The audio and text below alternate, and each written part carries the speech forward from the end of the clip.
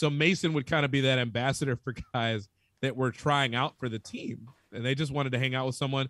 What better person than Mace, who's from New York anyway, could kind of show you the ropes. So Mace was, the way I've described it to people is like Mace would, if you've ever seen Training Day, where Denzel takes Ethan Hawke out for those 24 hours, and like Ethan Hawke is like scared shitless because it's like, he's taking him to, bust these drug deals, and he's taking him to go, to a card game, and then these guys are threatening to shoot Ethan Hawke. Like all that wild shit was kind of like Mace would bring these training camp invites along with him for like these ride-alongs, basically, where they didn't know what they were getting into. And one of my favorite interviews for the whole book was this guy named Gary Waits, who played at Alabama. He's in training camp with the Knicks, and he agrees to go out with Mace. But then, it's like after a day of practice, they go out, early in the evening, they go out and they go and kind of just drink gin on the stairs of a place in Queens where Mace hangs with his boys. So they're just drinking gin outside, a couple hours, smoking probably, I'm sure. But then, Mace is like, all right, time for the next stop. So they go pick up this beautiful woman that Mace is seeing. And he's like, okay, cool. Maybe we'll go home now so I could go to bed and get ready for practice. It starts at 8 in the morning under Pat Riley. But no, Mace calls up his boy who owns a restaurant who's willing to open it after hours. So it's like they make Gary Waits the awkward third wheel. He, Mace, and the woman sit there and have dinner at like the seafood spot that is open, because his boy opened it till like 3:30. Then they finally go home. It's 4:00 in the morning. And, the guy is just dead tired. Gary Waits is dead tired because they got practice in a couple hours. And he tells me that he can barely walk straight. He's so tired. But then he looks up at Mace and he's like winning the drills. And winning all the sprints and everything. And he's like, what the hell? Like, how is this guy the way he is? But that sort of stuff, and the stuff in college where his roommates didn't want to room with him anymore because Mace was weird and lighting matches on fire and then flicking them at his roommates 1-2 days into college starting. Like that stuff, I talked to the people that had their first drinks with Mason. I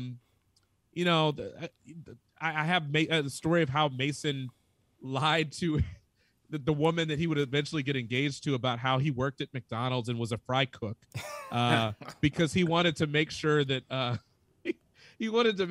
like whoever was going to be with him was with him for him and not because he was a basketball star. So, that story and, the story of how he proposed to her right after the NBA finals, rolls up at 3 a.m. With this music blaring coming down a street in Queens and basically wakes up the whole neighborhood. And he calls his girlfriend on her cell phone and asks her to come downstairs. And he pulls out this big 6-carat gleaming ring, but does it with like the music blaring basically. And it's just like only Mace, but it fits him. And I wanted the story I was telling about him to fit him, that he's a romantic in a really weird way, but like in a kind of underhanded, I have to lie to you before I can love you sort of way.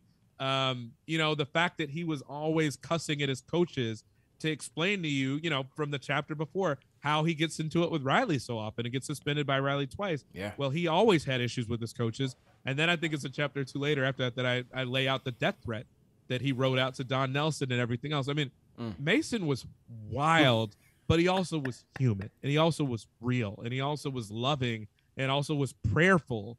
And I felt like getting to all that stuff was so important because I did not want someone, my fear, both the thing that helps me with this book process and selling the book, but also my fear is the blogs and the podcast appearances and the fact that that people are going to aggregate the really crazy stuff that's in the book. That.